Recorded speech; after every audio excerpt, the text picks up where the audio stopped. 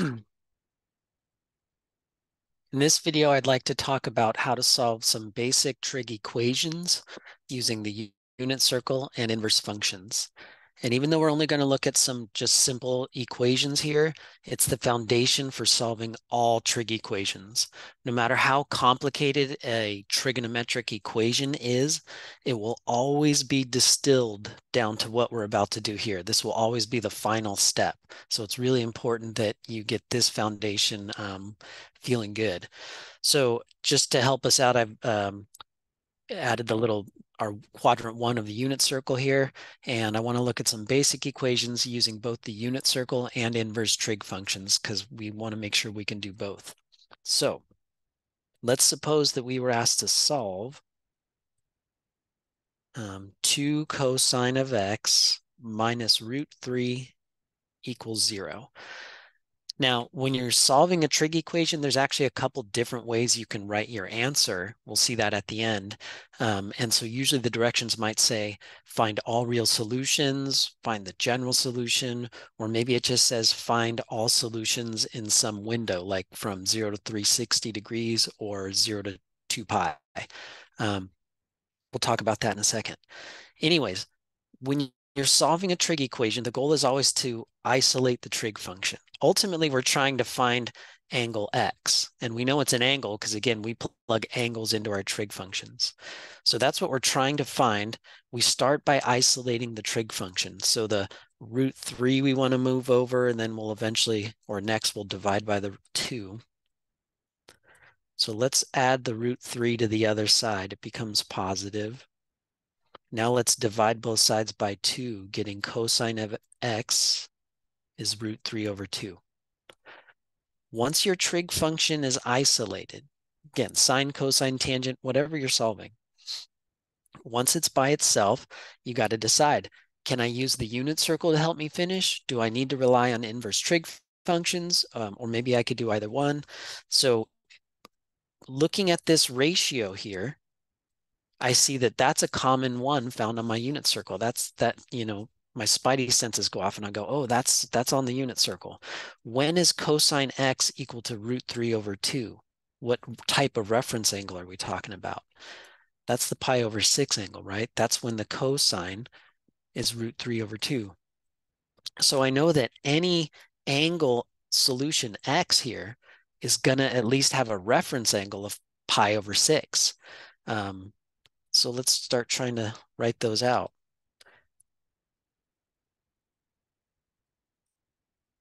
Let's look at our pi over 6 angle here. We know that's a good, valid solution here.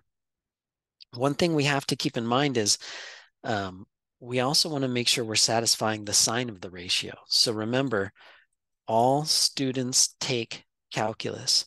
We're looking for cosine to be a positive root 3 over 2. Well, we can see from the unit circle that that occurs in quadrant 1, right?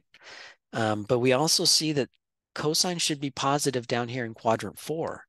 So there's another solution down here in quadrant 4 that also gives a ratio of root 3 over 2. And it would have to have a reference angle of pi over 6 because those are the type of slices that make cosine root 3 over 2. So what is this angle? If you were to go all the way around and you cut your pizzas into pi over 6s, 2 pi would be 12 of them, right? Because the 12 and the 6 would reduce to 2 pi.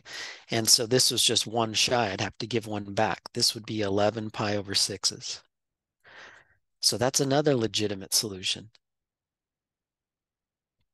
Now, there's actually infinitely many solutions because you got to remember coterminal angles. Any angle, no matter how many laps around the circle you take, if it stops on that terminal side, if it's pointing that direction, then it too was cut with those pi over 6 size slices. And therefore, cosine of that angle is going to yield root 3 over 2. And since there's infinitely many coterminal angles, there's infinitely many solutions. So how do we write our answers? If they want us to find all real numbers,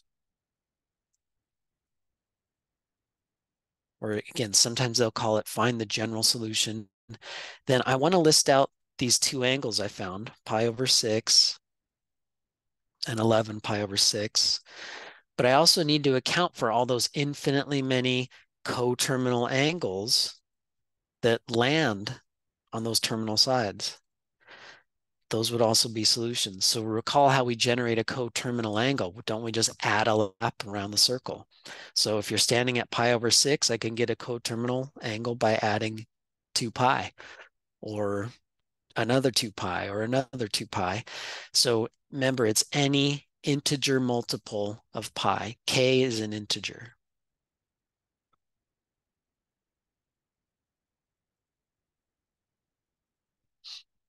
Same goes for the next solution. Not only is 11 pi over 6 good, but anybody that points in that same direction, sorry, I guess they should be leaving from here. Anybody that points in that same direction is coterminal and therefore would also satisfy that equation. So 11 pi over 6 plus anybody coterminal there. So this would be the general solution, and it represents infinitely many solutions. They might ask you to say, or they might say, find all solutions between some interval, usually like 0 to 2 pi.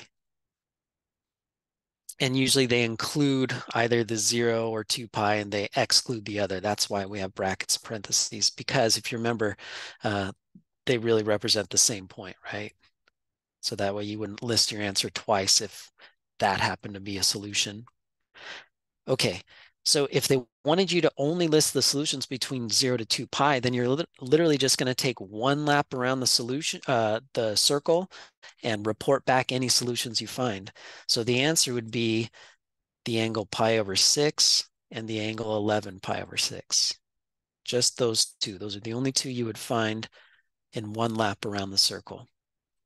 So do pay attention to the directions because it's going to determine how you answer the question.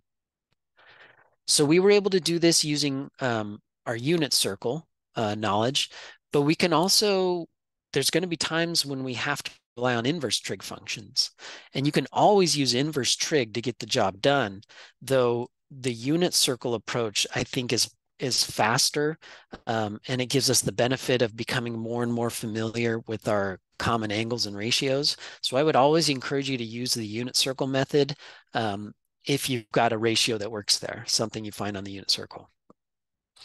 What if we have to use an inverse trig function? So let's try one more example and say we are asked to solve the equation 3 cosine x minus 1 equals 0.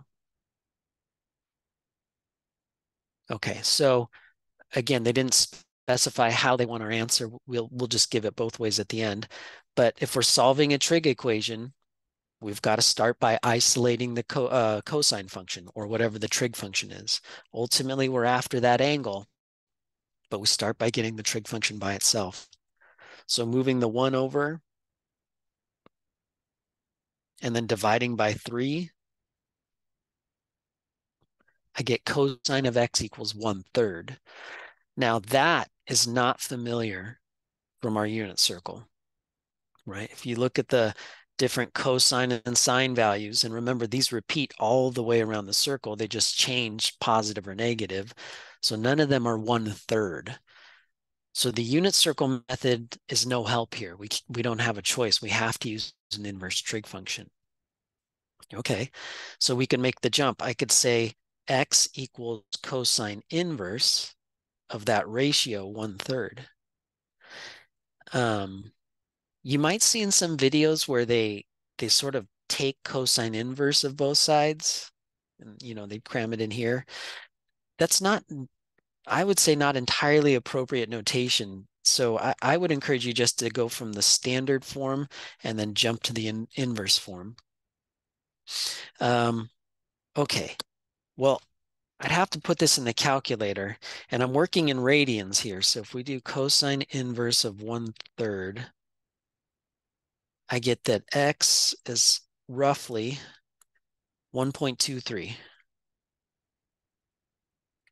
Okay, now when you're in radians and you get a decimal, that's not easily identifiable on the circle often. So sometimes I remind myself, this guy's pi over 2, which if you put that in the calculator is about 1.57.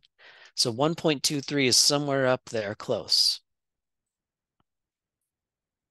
There's our angled solution.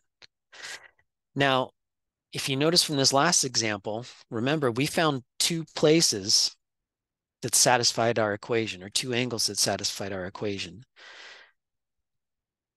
When I put this in the calculator, I'm only getting one result out of there. So what gives? Does this only have one solution?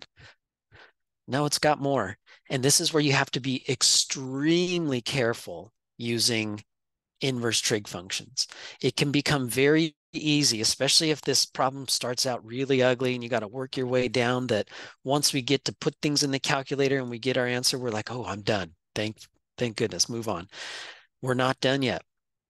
Remember that when you invoke any inverse trig function, it's working on a restricted domain, right? Remember, we had to restrict the domain to make it one-to-one so that it can become an inverse function. So cosine inverse, if you recall, is only going to give us an answer in that window from 0 to pi.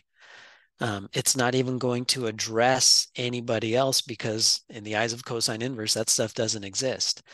So yeah, we got an answer here, but what's going on down in these quadrants? So you must remember that when you use inverse trig, you're only getting half the picture. You've got to continue investigating and dig up what's most likely going to be at least one more solution. Okay, so to do that, we just remember that all students take calculus, and I'm interested in my cosine function giving a positive result. Well, that happened in quadrant 1 because everybody's positive, but it's also going to happen in quadrant 4. So to figure out that angle, I know that it's some angle in quadrant 4 that would have the exact same reference angle as this guy up here in blue. It's got a reference angle of roughly 1.23. So to figure out what angle it is, I would have to go all the way around. I could go all the way around the circle to 2 pi, and I could subtract off that reference angle that I overshot. Now I'm rounding a lot. You got to be careful when you round, because when you round too aggressively and then use that to figure out something else and maybe round that result, your accuracy can drop. So be careful. But let's figure out what that is. 2 pi minus 1.23 is about 5.05. So it looks like this angle here would be 5.05 radians. And again, that's how we got it. So I've got a second solution down here we got to list out. My solutions would be, well, if I want to write all real numbers,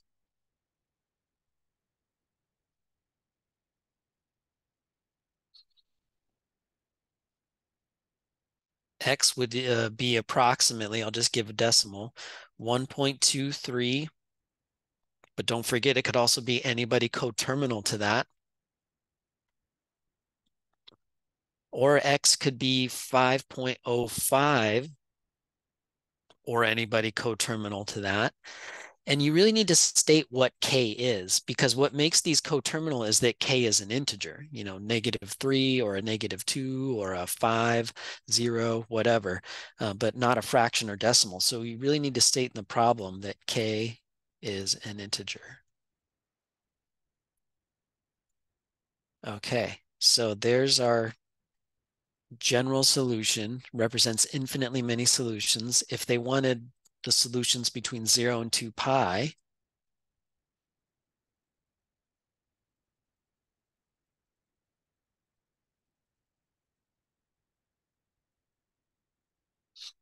well, again, that's just saying, all right, just take one lap around the circle and report back all the solutions you find. So in this case, it would be 1.23 and 5.05.